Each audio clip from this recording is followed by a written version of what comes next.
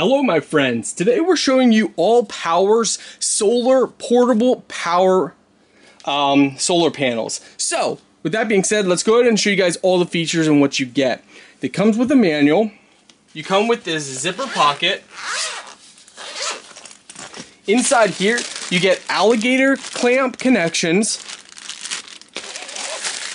You also get these other, I forget what they call these connections, but I'll pull them out so you guys can see. So this connection here, it's a little tough to see. So these right here into your standard solar panel connection. You also then have this connector. Normally this goes into a power bank.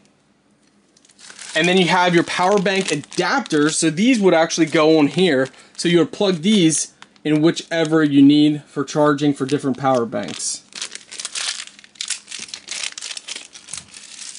So these are just the different adapters that you guys have.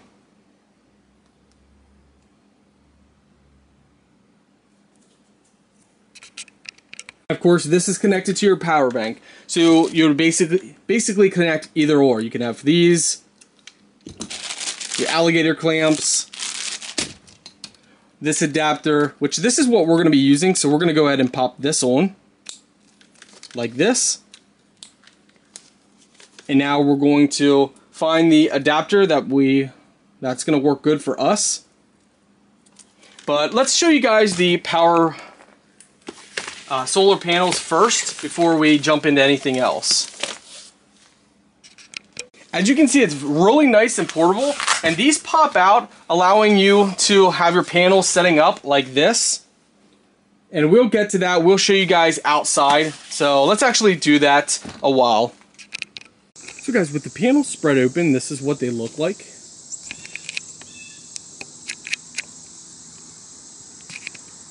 You got 4 panels. So guys, if you're looking for portable panels, don't sleep on these. They are great and extremely portable. And as you can see, the panels are nice and big. That's important as well.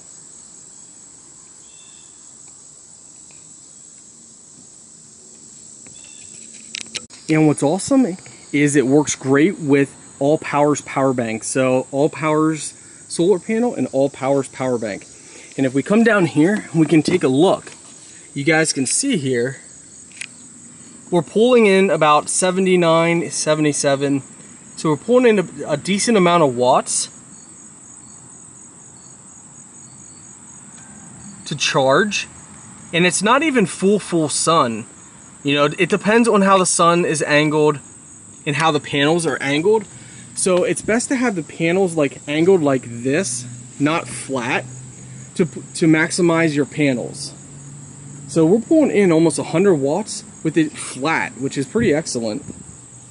Yeah, so overall, oh, there's 100. Okay, so we actually had more than 100.